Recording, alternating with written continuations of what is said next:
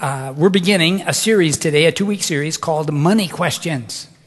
And today I'll be answering 9 questions that our staff people, we have about 40 people on staff here at the church, and I meet with them every couple weeks. And a couple weeks ago, I met with them and said, write down your real questions about money and giving to God. Write down your real questions. And so they did that, and we had 40 to 50 questions.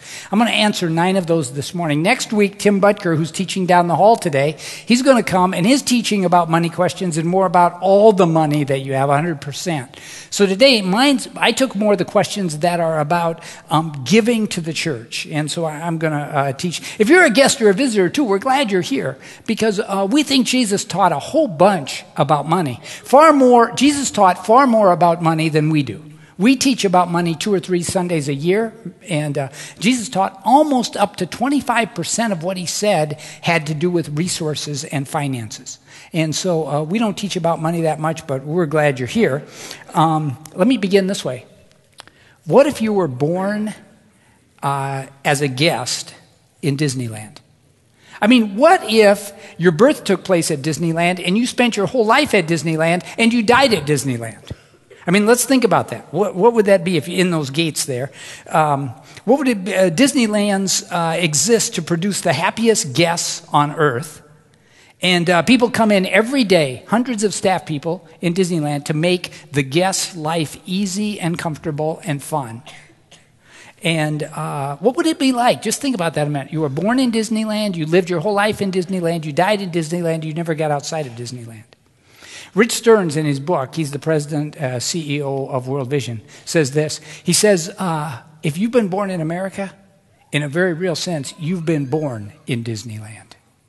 That the 300 million people who live in the United States, compared to the rest of the world, are incredibly rich. Even our poorest folks are rich.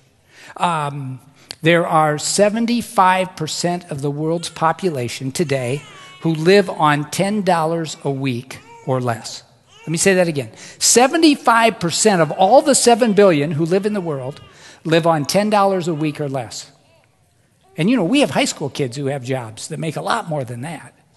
And so that's the context in which now I want you to be thinking as I share the answers to some of these questions that came from our staff. That in a very real way, we live in Disneyland, and our lives and our problems and our financial challenges are so different than in the rest of the world. We don't worry, even our poorest folks, about can I get a clean glass of water today. We don't worry really, can I find an aspirin. I mean, we just are, we're in Disneyland. So, number 1, here's the first question that our staff asked me, and it's an interesting question, and it's, how much exactly should I give? How much should I give to the church? It's like, I can't decide how much to give. Part of me wants to give a large, reckless number of dollars. Another part knows that I need some money for expenses and for my family, and I need to be careful. So how much should I give? And there's a tension. After being a Christ follower for 50 years, I've come to understand that there's always going to be a tension around how much money do I give back to God? And the tension comes out of really 2 themes. The first theme is there's a biblical theme I would call prudence. Verses in the Bible that speak to working hard, saving money, preparing for the future, providing for my family. I would call that prudence. That all of us should have this theme of prudence. Hey, I'm going to be careful. God gave me this money. I need to steward it. I need to raise my family. I need to provide for my future. I need to buy insurance. I need to be ready. That's prudence. Then there's this other theme in the Bible that we find, and I would call it a theme of carefree giving. Don't store up on earth treasures where moth and rust will destroy. Don't worry about food or clothing. Give generously to the needy and the work of God. Why worry when you cannot even add a single moment to your life? So on the one hand, we have prudence. On the other hand, we have the Bible talking about carefree giving. So that doesn't really answer your question about how much you should give. It just means if you struggle with this, it's probably okay. What's prudent? What's carefree? Faith-filled giving. So then there's a verse in 2 Corinthians 9:6 that says this, whoever sows sparingly will reap sparingly. Whoever sows generously will reap generously. Each man should give what he has decided in his heart to give, not reluctantly or under compulsion, for God loves a cheerful giver. So I think when you decide on the amount to give, I think you could ask 4 questions. The first question would be, is this generous? Do I in my heart feel like this is a generous gift? Or is it a sparing, grudging gift? The second question you might ask is this from my heart? Is this like what I want to do deep in my spirit? Is this from my heart? The third question you might want to ask is this under compulsion or manipulation? Am I giving this because somebody is pushing me to do it? We're not to do it under compulsion. And the fourth one is, can I give this cheerfully? Hey, can I just give it cheerfully?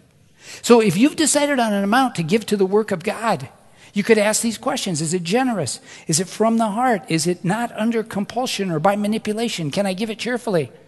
Now we just say one more thing. It honors God when we have a plan for our giving. Not when we walk in here and say, well, what's in my billfold? What's in my checkbook? But it honors God when we have a plan.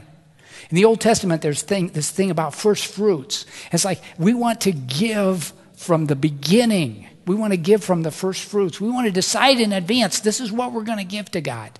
And giving to God helps us in ways we'll never understand. It breaks the grip of greed in our lives. It breaks the grip of fear in our lives. And it resources God's work and brings his kingdom. It blesses us. Okay. Now, number 2 question. Well, what about tithing?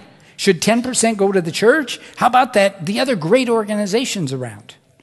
Okay, so let's dive into this quick. Tithing is the biblical principle affirmed by Jesus in the New Testament, Matthew 23:23, that says you and I should give 10% of our income to God as a beginning point, as a kind of a target, as a place to begin. And it's one way to establish God's reign and his authority and his leadership in our lives. I would even go so far as to say it's impossible to grow spiritually if I don't include God in my giving. You can't grow spiritually. And I think a lot of people get stuck spiritually and they go, why am I not growing? Why am I not feeling the presence of God? Well, one of the parts of that is giving. Because that's where trust and God's authority in my life comes. The question is, should all of this go to the church or can it go to other great organizations? Now, couple things. It's not apples to apples. I mean, some of us write checks to libraries or secular universities or Boy Scouts or even political campaigns.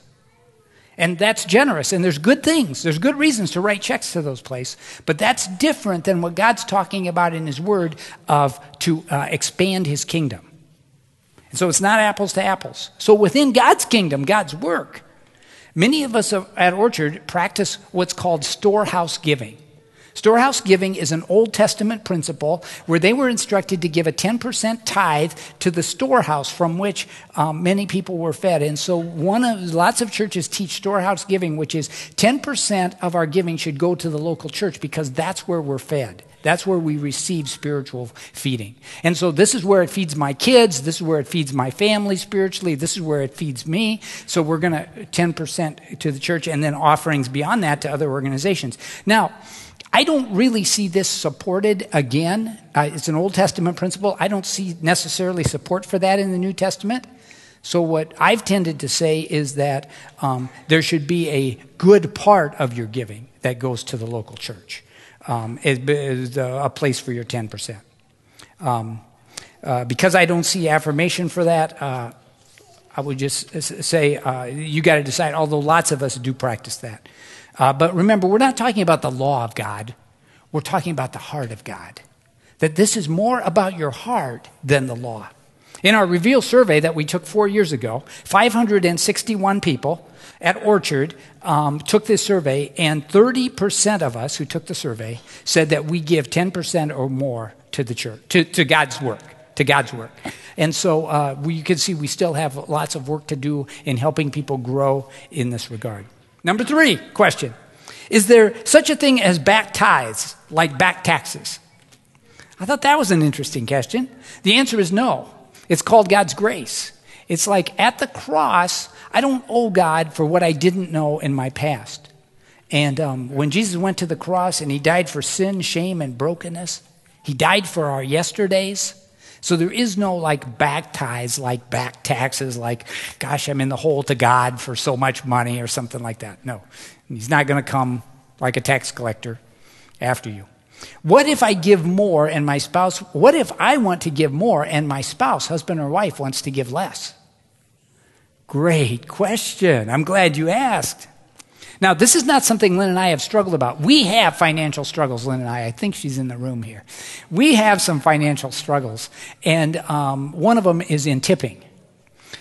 We go to a restaurant, and like we cannot agree on how much that tip should be, and every single time, no matter what I write on it, she says, well, do you think that's enough? I mean, it doesn't matter what I put on there. Another place is like gift giving. Financially, we struggle with gift giving. I feel like Lynn grew up in a family where you give gifts to your second cousins, your fourth uncles. It's like I grew up in a family where we don't even give my brothers gifts. I never did. And then the amount of money for gifts. So, okay, that's us. Now, we have not. I see a lot of you shaking your heads, though. I got to tell you, I touched something here. Now, this idea of giving to the church and husbands and wives agreeing on this thing. One time a church leader came to me and said, I give in cash in an unmarked envelope because if my husband knew how much I gave, there would be trouble. That's a problem, right? It's not good to be deceptive in a marriage and give more than like your spouse wants to give. So how do you get over this question? Well, one is you talk to each other. You pray together. You ask each other, what's the right amount of us forgive? Remember prudence and like carefree giving? Well, sometimes God puts a prudent person whose foot is on the brake married to a carefree person whose foot is on the gas pedal. And so you got both of those going at the same time, and then you got to like find your way through that. So if that's you, the number one thing we want to say is oneness in a marriage is most important. Ephesians 5:21. Submit to one another out of reverence for Christ. So you got to put each other first in line. So you got to listen to each other. You got to pray together. You got to come up together with what's the right amount of giving. I have breakfast with one of our leaders the other day, and I was telling him what I was teaching. And he said, yeah, my wife has really helped me understand that she needs to know how much we're giving and what we're giving to, because then she gets to participate in the giving and the joy of the thing. So I would encourage you, do it together, pray, think about it, and have a plan together and live out the plan. Number 5, what if I don't feel joyful about giving? Great question. What if you go to give and you go, I feel more like bad. I feel more scared. I don't feel joy. What about that? Well, there's a verse, Philippians 2:13. For it is God who works in you to will and to act. So to will means to have the desire. In other words, I want to do this. So we can pray and ask God to help us have joy in giving and then help us give. We can pray for both of those things. I would also say if you list your blessings, you're feeling kind of like you don't want to give, simply call a time out and start listing your blessings from your life. And it will help you see who God is, and it will help you see all the gifts he's given to you. And then you'll give out of more joy, I believe. Sometimes there are lies in our heads put there, even when we were little. If I give, there won't be enough left. That's a lie. It won't matter, really, if I sacrifice or give. The world's so big, the needs are so great, it won't matter. That's a lie. I don't have enough to give. My first trip to Haiti, I was sitting there, and the night before Saturday night, I asked the pastor he wanted me to teach in his church. And he said, Dave, I want you to teach on stewardship, giving faithfully to God. And I climbed in my bunk that night, and I thought, oh my goodness, do I know anything about giving that I would say to parents of parents who have children they can barely feed? What do I know about giving? When we went into the Haiti home of a kid we support, and they had one chair and 2 pans, and that was their earthly belongings. What do I know about giving? And then it occurred to me as I thought about God's word, it's true. The principles we teach are true no matter what resource level you're at. No matter what resource level you're at, these principles that are God's principles are true. So I could stand up and really teach. Now, they weren't born in Disneyland like we were. but I could teach that God's principles are true. And they give a little, just like we give a little. So that helped me. Now, can volunteering in the church, giving time, take the place of giving my money? I'm a little tight on money. Can I just volunteer a few extra hours? That's a great question. I was visiting with one of our church leaders, and he said this: is rolling in the mud the same as taking a shower? What? What's that got to do with this? And he said, well, it's like water. It's like little kids, a 5-year-old could have fun with water rolling in the mud. He could have fun with water taking a shower. Rolling in the mud, taking a shower, same water. It's giving, but we need to give in all three categories, is what he was trying to say. We need to give time, talents, and money. We can't just say, I'm going to give time and talents, but not money. We can't just say, I'm going to give money, but not time and talents. We need to give in all three areas. Jesus wants to be Lord, leader of every area of our lives. And if we think we can block out money and say, well, you can be Lord, leader, everything except my money, it's just a bad plan. Bad plan. I'm in too much debt. Do I pay off the debt before I give? Debt is an anchor that's strangling many of our folks in North America. Many of us have too much credit card debt, too much auto debt, too much debt. And we're anchored to that. And the answer here, which I would give, is that we need to both fight back our debt and we need to fight for our giving. We need to do both. Debt must be fought back like a plague, and we must have a strategy for decreasing our debt so that we have more freedom, less of an anchor. And so many people tell me, Dave, I'd like to go on a mission trip with you guys, but I have too much debt. I can't do it. Well, let's have a plan to get out of debt and have a plan to increasingly give money toward God's work. Are my blessings, number 8, are my blessings related to how much I give? Interesting question. It's a question I hesitate in a short, brief answer to give an answer to. I would say briefly, yes. I would say it because of Luke 6:38. Give and it will be given to you. A good measure, pressed down, shaken together, running over, will be poured into your lap. For with the measure you use, it will be measured to you. So God's saying, if you want to give back to me in a little cup, that's okay. I'm going to bless it. I'm going to heap it up. I'm going to overflow it. I'm going to hand it back to you. If you want to give to me in a big cup, I'm going to heap it, bless it, give it back to you. You want to give me a dump truck of giving? Yeah, that's fine. Now, this is not the prosperity gospel you might hear on TV, where you give money to God to get rich. This is not that. This is like you give, and it's impossible to outgive God. In fact, I would even say he's given more to you already than you'll ever give him. What he did on the cross, you have an eternal home in heaven. You have a presence of Jesus' Spirit with you every day, the rest of your life into eternity. He's already given you more blessings than you could ever pay him back for. But there's also this other part of, if I live faithful, if I live giving, then he's going to continue to bless me. Not dollar for dollar. Many of us, our primary needs are not money. So we give money to his kingdom, we give time and talents to his kingdom, and he blesses us in other ways that are more needed by us. Simple faith, being a follower of Christ. Eric Lins is a member of our church, and a couple weeks ago he wrote me an email, and he told me a story. And when I knew I was going to teach this, I said, Eric, would you put that on video? And so he came in this week, he put it on video. I'd like you to listen to Eric's story here.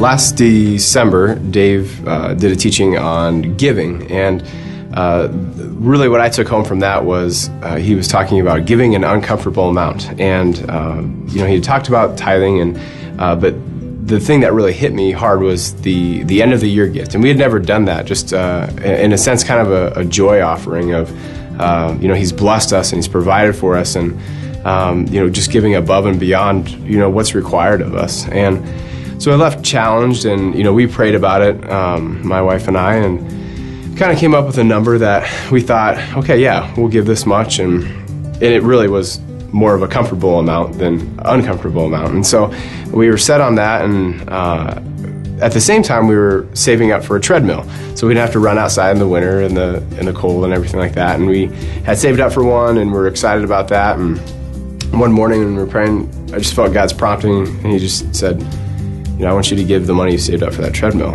And I was like, oh, really? That was just kind of, and I was like, well, maybe that wasn't God, But then, as we prayed about it together, just realized, that's kind of what we just felt Him calling us to.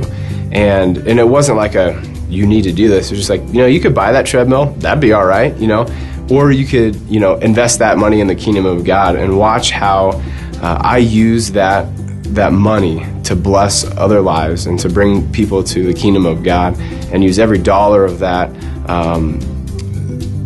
in a greater way than you could even ask or imagine, more so than anything you would ever purchase. And it was like, all right, let's do this. And throughout the winter, running in the cold, there were some days it wasn't too bad, and there's some days it was really junky outside. It was icy and it was below zero or whatever.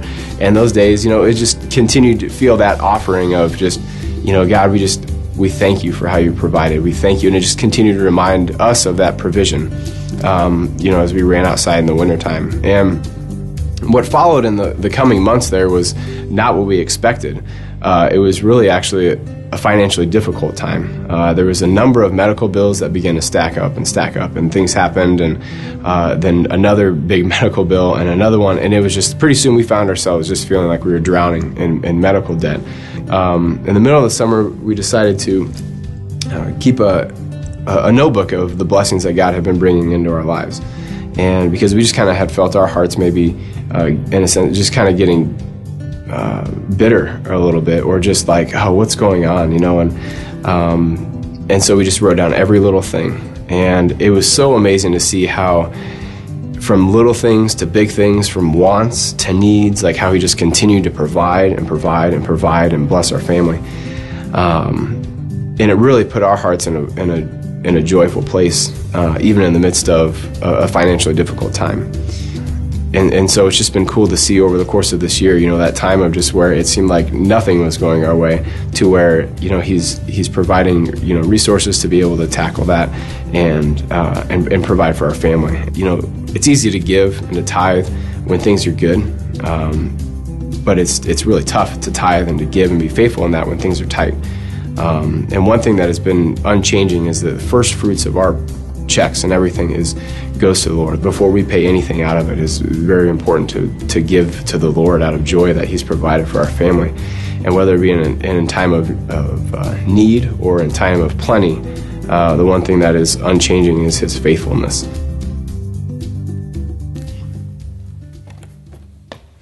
So 9 questions from our staff. I thought I would put in the last question here, and I think we have a slide for this, the last question. Dave, what else would you like to say to us?